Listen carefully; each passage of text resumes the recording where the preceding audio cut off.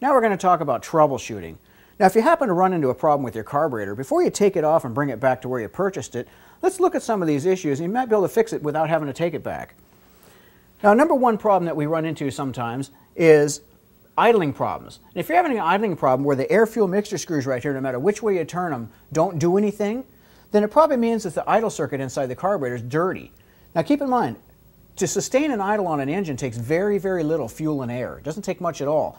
And these are very small circuits inside here, so any little minor piece of dirt that gets in there can plug that off, and it's going to give you some idle problems.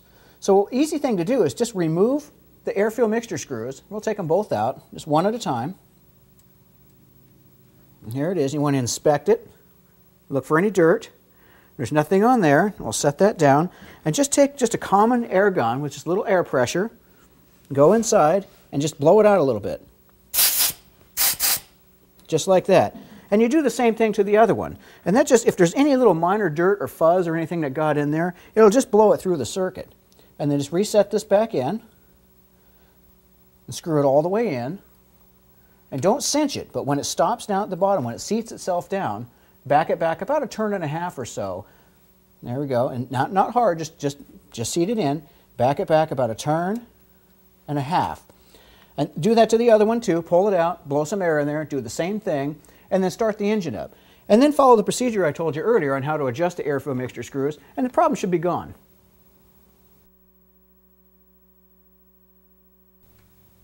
Now another problem you can troubleshoot is, say the engine runs fine, but you just can't get it to idle low enough.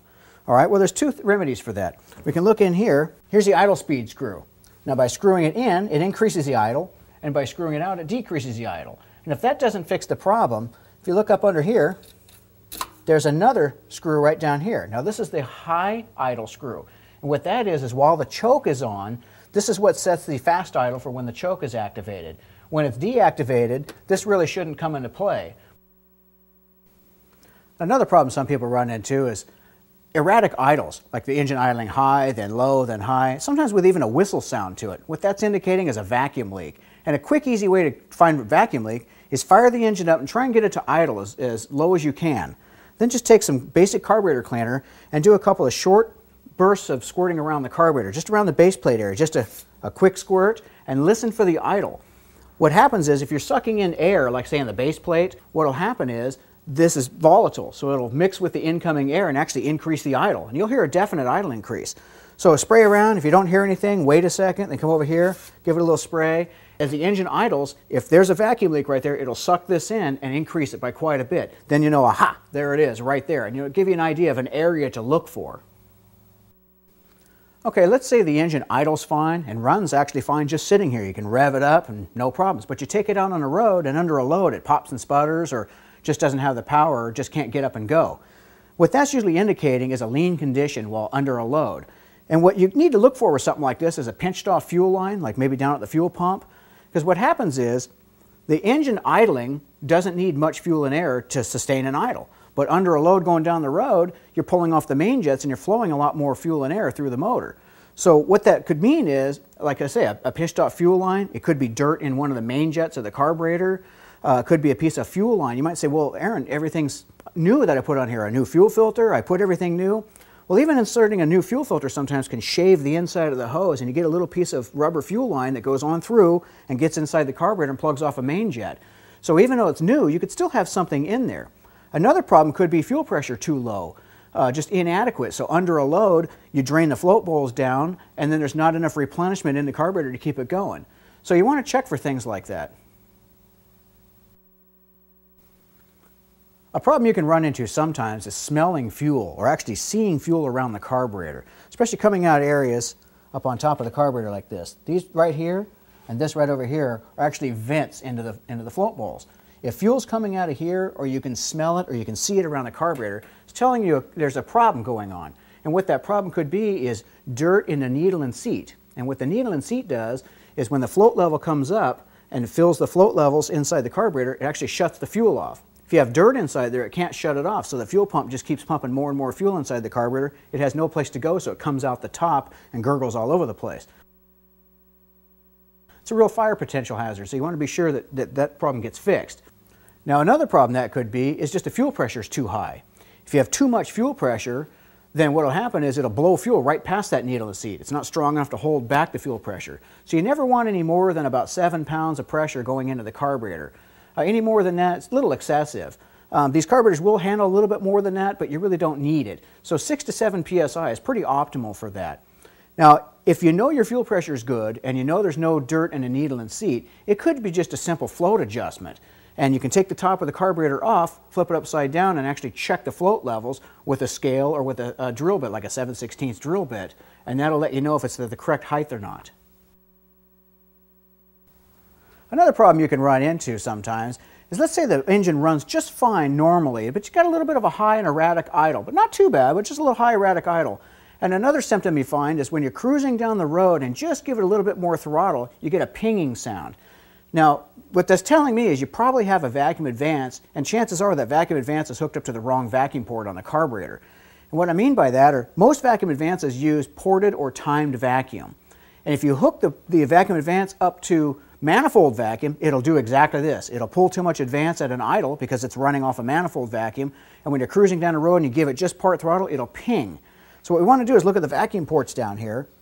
One is low and one is high. Now the lower one down here is manifold vacuum. An easy way to tell is fire the engine up and stick your finger on it. Manifold vacuum is suck your finger on it. Ported vacuum or timed vacuum really won't. There's almost no vacuum in an idle. Most vacuum advances use this side right here. Now a problem you can run into sometimes after you install a new carb or even a new intake manifold is the engine running really, really high, idling high, and you can't get it to idle down without it stalling and dying out on you. Now usually what that means is you left the plug out of the back side of the carburetor that we usually use for like power brake port or something like that. Also sometimes in the intake manifold, if you put a new one on, if you didn't put a plug in there, you have a direct open vacuum port right there, and what that'll do is also cause it to idle really, really high, and no matter what you do, as soon as you start getting it to idle down a little bit, it stalls the engine. So look around the back side of the carb, look around the intake manifold for plugs that are left out or anything like that, and they'll probably solve the problem. Okay, let's say you just installed a carburetor and now you're having trouble with your automatic transmission shifting. Like it doesn't want to shift until it hits a real high RPM, and when it does shift, it's bam, real hard. What that's telling you is either the vacuum line going down to the modulator valve on a transmission is either pinched, or it's split, or it's not plugged into the proper port on the carburetor here. So you want to be sure is that that is having manifold vacuum. If we look at the carburetor, that's this port on this side right here. It's the lower port that sits lower on the carburetor. This one's slightly higher, this one's slightly lower. And again, if you stick your finger over it, it should suck your finger on there. That's the one that should go down to the transmission. If it's hooked up to that, your transmission should shift properly. Now the problem some people run into sometimes, they put a brand new carburetor on and it runs great for a few days. Then all of a sudden it really starts running bad. Now usually the culprit behind that is someone didn't install a fuel filter. The reason this takes a couple of days to do is you've got microscopic particles in the fuel tank, you've got them in the fuel lines, you've got them in the fuel pump, and it takes a couple of days for these little particles to start accumulating and work their way inside the carburetor.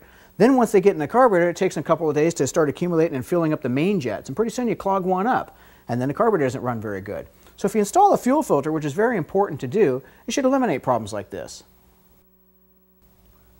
Now some people can run into problems on large cubic inch engines where you're driving down the road and you give it the throttle and you have a hesitation. Okay, only when you first give it the throttle. Now what that usually is the accelerator pump, and that's located right inside the carburetor here. And what that is, that's a plunger, so every time you give it the throttle, you'll see this linkage move. And what that does is that squirts fuel inside the carburetor. That's an initial squirt of fuel before the main jets work. Well, there's some adjustments on the linkage right here, so you can make it have a bigger squirt or a smaller squirt. Well, on larger cubic inch engines, you need a bigger squirt of fuel. And a smaller cubic inch engine, you need a smaller squirt of fuel. But what this will do when this is not working properly is it'll run fine cruising, but when you first give it throttle, and you'll have a hesitation. And what that first little hesitation is usually the accelerator pump. So you want to check that right there. A problem you can run into sometimes is what's called an off-idle surge. And what that means is right as you come off of an idle and you're starting to go, or you're cruising along just barely over an idle, the car wants to surge a little bit. Now usually that means on the idle mixture screws you're a little on the lean side or possibly a little on the rich side. So you can go back and readjust those just a little richer or a little leaner, and that should make the problem go away.